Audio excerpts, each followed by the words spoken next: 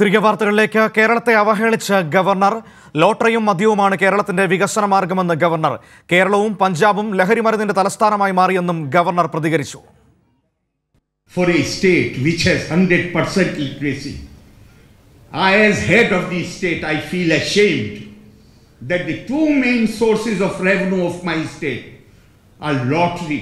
What is lottery? Has any one of you who are sitting here has ever bought a lottery ticket?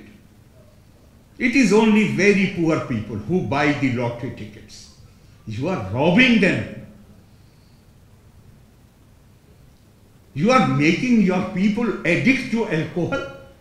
The finance minister, whose main source of revenue is alcohol and lottery, he is raising question whether a governor who is from UP can understand the Kerala education system. Whatever he has said, I do not mind. ഇതോടൊപ്പം തന്നെ മന്ത്രിമാർക്കെതിരെ വീണ്ടും ഭീഷണിയുമായി governor. മന്ത്രിമാരെ നിയമിച്ചത് താനെന്നും പരിധി ലംഘിക്കരുതെന്നും governor. തന്റെ നടപടികൾ വിലയിരുത്താൻ നിയമമന്ത്രിക്ക് എന്ത് അധികാരമെന്നും ഗവർണർ ചോദിച്ചു.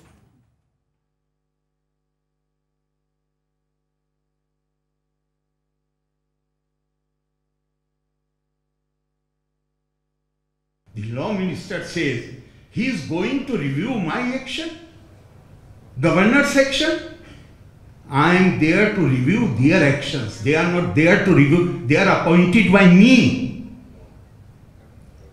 It means he is not even familiar with the provisions of constitution and law.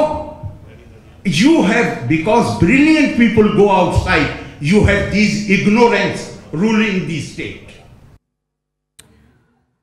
നമുക്ക് ഈ വാർത്തയുടെ പൂർണ്ണമായ വിശദാംശങ്ങളിലേക്ക് പോകാം. ഉമേഷ് കൊച്ചിയിൽ നിന്ന് ചേരുകയാണ്. ഉമേഷോട് പ്രധാനമായും നമുക്കിതിനെ രണ്ടായിട്ട് എടുക്കാം. ഒന്ന്, സ്റ്റേറ്റിൻ്റെ ധനവരുമാന മാർഗത്തെക്കുറിച്ച് പറഞ്ഞത്. മറ്റൊന്ന്, വീണ്ടും മന്ത്രിമാർക്കെതിരെ രംഗത്ത് വന്നത്. ആദ്യത്തെ ഘട്ടത്തിലേക്ക് വരികയാണെങ്കിൽ, മദ്യവും ലോട്ടറിയുമാണ് കേരളത്തിൻ്റെ പ്രധാന വരുമാന മാർഗം. മദ്യത്തിൻ്റെയൊക്കെ തലസ്ഥാനമായി കേരളം മാറി എന്ന് പറഞ്ഞു, ലഹരിയുടെ തലസ്ഥാനമായി മാറി എന്ന് പറഞ്ഞുകൊണ്ട് ആക്ഷേപിക്കുകയാണ് ഗവർണർ പറയുന്നത്. ഇവിടെ I am the head of the state എന്ന് പറഞ്ഞുകൊണ്ടാണ് ഗവർണർ തുടങ്ങുന്ന ആ വാചകം. അങ്ങനെ ഇരിക്കുന്ന ഒരു വ്യക്തി എന്തിൻ്റെ അടിസ്ഥാനത്തിലാണ് ഇത്തരത്തിലൊരു പ്രതികരണം നടത്തുന്നത്? കാരണം സമീപകാലത്ത് പുറത്തു വന്ന റിസർവ് ബാങ്കിൻ്റെ കണക്ക് നമ്മുടെ മുൻപിലുണ്ട്. മദ്യവരുമാനത്തിൽ രാജ്യത്തെ ആദ്യത്തെ 10 സംസ്ഥാനങ്ങളിൽ പോലും കേരളമില്ല. മറ്റ് സംസ്ഥാനങ്ങളാണ് അതിലുള്ളത്. മദ്യവരുമാനത്തിൻ്റെ കാര്യത്തിൽ ആദ്യത്തെ 10 സ്ഥാനങ്ങളിൽ ഒന്നും കേരളമില്ല. പിന്നെ എങ്ങനെയാണ് മദ്യം കേരളത്തിൻ്റെ പ്രധാനപ്പെട്ട വരുമാന മാർഗമാകുന്നത്? ലോട്ടറിയുടെ കാര്യം നമുക്കറിയാവുന്നതാണ്. സമ്മാനത്തുകയും മറ്റു കാര്യങ്ങളുമൊക്കെ കഴിഞ്ഞ് സർക്കാരിലേക്ക് വരുന്നത് എത്ര രൂപയാണെന്നുള്ളത്. അപ്പോൾ വസ്തുതാപരമല്ലാത്ത ഒരു പരാമർശമാണോ ഗവർണറുടെ ഭാഗത്തുനിന്ന് വന്നിരിക്കുന്നത്? മനു, ഗവർണർ കേരളത്തെ അവഹേളിക്കുന്നത് തുടരുകയാണ്. ഇന്നിപ്പോൾ കൊച്ചിയിൽ ഒരു പുസ്തക പ്രകാശന ചടങ്ങിൽ പങ്കെടുത്തുകൊണ്ടാണ് ഇത്തരത്തിൽ കേരളത്തെയും പ്രത്യേകിച്ച് മന്ത്രിമാരെയും ഒക്കെ ആക്ഷേപിക്കുന്ന തരത്തിൽ മന്ത്രിമാർക്കൊരു ഭീഷണിയുണ്ട്. ആ നിലയിൽ ഗവർണർ സംസാരിച്ചത്. ഗവർണർ പറയുന്നത് കേരളം ലഹരിയുടെ ഒരു തലസ്ഥാനമായി മാറി എന്നുള്ളതാണ്. നേരത്തെ പഞ്ചാബായിരുന്നു. ആ പഞ്ചാബിനോട് താരതമ്യപ്പെടുത്തിക്കൊണ്ടാണ് കേരളത്തെ ഗവർണർ ഉപമിച്ചത്. പഞ്ചാബിന് പോലെ അല്ലെങ്കിൽ പഞ്ചാബിനേക്കാൾ കൂടുതൽ ലഹരി ഉപയോഗിക്കുന്ന ഒരു സംസ്ഥാനമാണ് കേരളം. അങ്ങനെ കേരളം ഒരു ലഹരിയുടെ തലസ്ഥാനമായി മാറി എന്നാണ് ഗവർണർ പറയുന്നത്. മാത്രമല്ല, കേരളത്തിൻ്റെ ഒരു വികസന കാഴ്ചപ്പാട് അല്ലെങ്കിൽ വരുമാന മാർഗം ആയി കേരളം പ്രധാനമായും കാണുന്നത് ലോട്ടറിയും മദ്യവുമാണ് എന്നാണ് ഗവർണർ ആക്ഷേപിക്കുന്നത്. അതിലൂടെ വരുന്ന വികസനമാണ് ഏറ്റവും, അല്ലെങ്കിൽ അത് പ്രധാനമായ വരുമാന മാർഗമായി കാണുന്നത് വലിയ നാണക്കേടാണ് എന്നൊക്കെയാണ് ഗവർണർ പറയുന്നത്.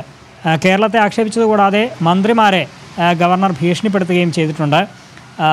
ഇന്ന് അദ്ദേഹം പറഞ്ഞിരിക്കുന്നത് തന്നെക്കുറിച്ച് പറയാൻ മന്ത്രിമാർക്ക് എന്താണ് അധികാരം, തൻ്റെ പ്രവർത്തനങ്ങൾ വിലയിരുത്താൻ നിയമമന്ത്രിക്ക് എന്താണ് അധികാരം എന്നൊക്കെയാണ് ഗവർണർ ചോദിക്കുന്നത്.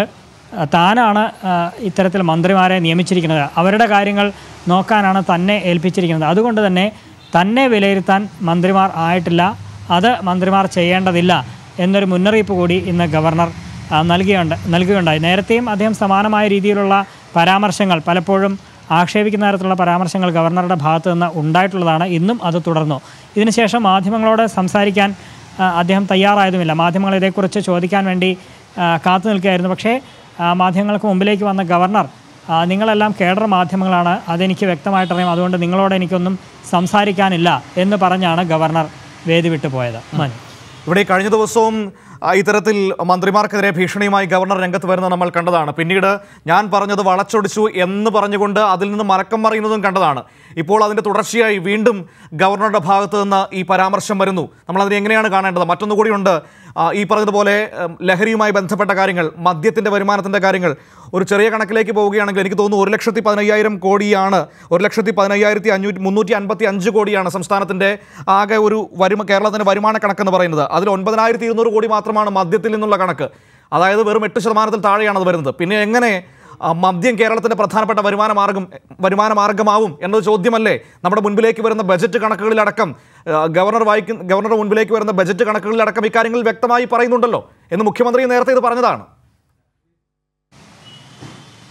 മനു, കണക്കുകളെക്കുറിച്ച് ഒരുപക്ഷെ ഗവർണർക്ക് അറിവുണ്ട് എന്ന് തന്നെയാണ് കരുതുന്നത്. അറിഞ്ഞിട്ടും ഒരുപക്ഷെ കയ്യടിക്ക് വേണ്ടിയായിരിക്കാം അദ്ദേഹം ഈ നിലയിൽ സംസാരിക്കുന്നത് എന്ന് വേണം മനസ്സിലാക്കാൻ. അറിഞ്ഞുകൊണ്ട് അത്തരത്തിൽ അദ്ദേഹം പറയുന്നു എന്നുള്ളതാണ്. കേവലം ഒരു പ്രസ്താവന നടത്തുക, കയ്യടി നേടുക എന്നതിലപ്പുറം മറ്റൊന്നും ഗവർണർ ഉദ്ദേശിച്ചിട്ടില്ല എന്നുള്ളത് തന്നെയാണ്. ആ നിലയിലാണ് അദ്ദേഹം ഇത്തരത്തിൽ ആക്ഷേപിച്ച് സംസാരിച്ചിട്ടുള്ളത്. മദ്യവും ലോട്ടറിയും മാത്രമാണ്, പ്രത്യേകിച്ച് ലോട്ടറി വിറ്റ് ഉപജീവനം കഴിക്കുന്ന നിരവധി പേരൊക്കെ നമ്മുടെ സംസ്ഥാനത്തുള്ളപ്പോഴാണ് അവരെ കൂടി അപമാനിക്കുന്ന നിലയിലാണ് ഗവർണറുടെ ഒരു പ്രസംഗത്തിൽ ആ പരാമർശം ആ നിലയിൽ കൂടി കാണേണ്ടതാണ് എന്നുള്ളതാണ്. ഇതിനകം തന്നെ വലിയ പ്രതിഷേധം ഗവർണറുടെ ഇത്തരം പരാമർശങ്ങൾക്കെതിരെ ഉയർന്നു വന്നിട്ടുണ്ട് എന്നുള്ളത് തന്നെയാണ് എടുത്തു പറയാൻ കഴിയുക. ഇത്തരത്തിൽ മദ്യത്തിൽ നിന്നുള്ള വരുമാനം അത് പ്രധാന വരുമാന മാർഗമായി കാണുന്ന ധനമന്ത്രി തന്നെ ഉപദേശിക്കാൻ വരണ്ട എന്നൊക്കെയാണ് ഗവർണർ പറയുന്നത്. നേരത്തെ മന്ത്രിമാർക്കെതിരെ സമാനമായ രീതിയിലുള്ള ഭീഷണി ഗവർണറുടെ ഭാഗത്തുനിന്ന് ഉണ്ടായിട്ടുള്ളതാണ്. ഇത്തരം പ്രസ്താവനകൾ തുടർന്നാൽ മന്ത്രിമാരെ പിൻവലിക്കുന്നതടക്കമുള്ള നടപടികൾ ഉണ്ടാകുമെന്ന് ഗവർണർ പറഞ്ഞതാണ്. അത് വളച്ചൊടിച്ചു എന്ന് ഗവർണർ പറയുമ്പോഴും ഇന്ന് അതിൽ കൂടുതൽ കടത്തി പറഞ്ഞിരിക്കുകയാണ് ഗവർണർ എന്ന് വേണം ഇന്നത്തെ വാക്കുകളിൽ നമുക്ക് മനസ്സിലാക്കാൻ. കാരണം അദ്ദേഹം പറഞ്ഞത് തൻ്റെ പ്രവർത്തനം വിലയിരുത്താൻ മന്ത്രിമാർ വരണ്ട, താനാണ് അവരെ നോക്കാൻ വേണ്ടി തന്നെയാണ് നിയോഗിച്ചിരിക്കുന്നത്.